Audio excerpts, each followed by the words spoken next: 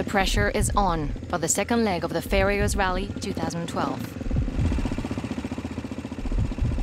Dunes crossing, dangerous climbs and downhill slopes, this 300-kilometer loop from and to the bivouac of Tibnia requires unfailing focus and stamina.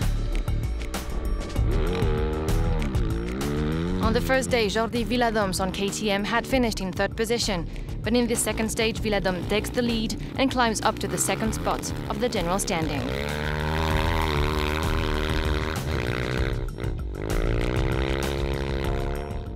Also on KTM, Polish rider Jakub Przygoński was ahead of the pack at the beginning of the stage, but he ended the day just 1 minute 12 behind Viladoms.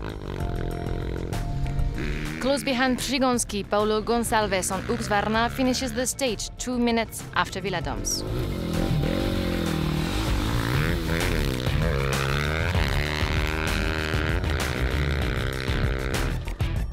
Meanwhile, Joan Barreda reaches the finish line 3 minutes 25 after fellow Catalan rider Viladoms, but he keeps his top spot in the provisory general standing.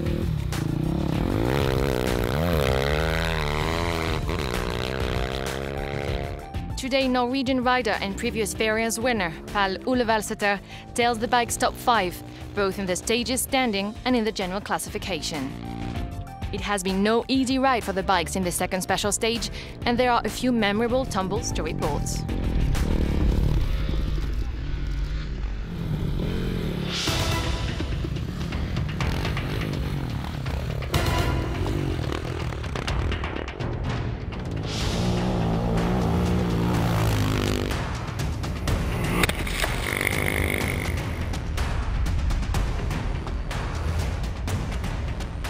In the cars category, Jean-Louis Schlesser has solved his battery problems and closed the gap with the current number 1 from about 20 minutes to just 5 minutes 40. The Desert Fox finishes the second stage in first position.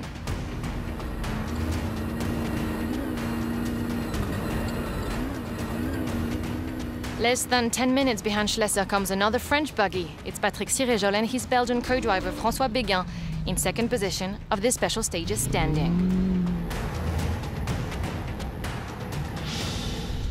The bronze medal goes to Khalifa Al-Moutaway on Mini. The Emirates driver and his German co-driver Andreas Schulz are still on the highest step of the general podium for now.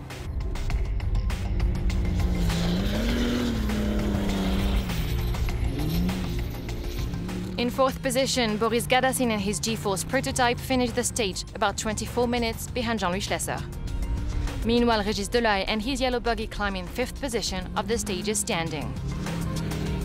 Tomorrow, the Pharaons' third leg will take us to Abu Mingar with the hardest, most selective stages of the competition.